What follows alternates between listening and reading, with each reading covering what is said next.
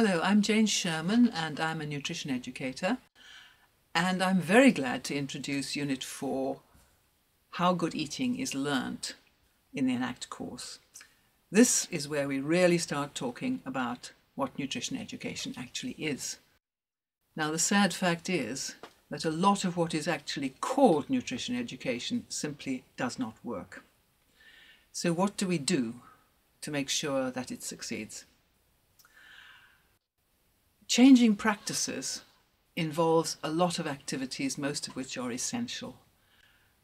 Professional nutrition educators need to have a picture of the whole process by which people improve their diets. This way they have a mental checklist for seeing if anything important has been forgotten and seeing how to build their intervention.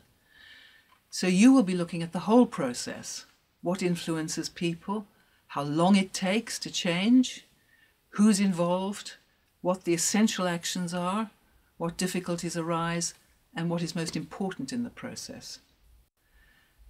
In the unit, you'll see this process actually taking place in a rural community, and you'll analyse it.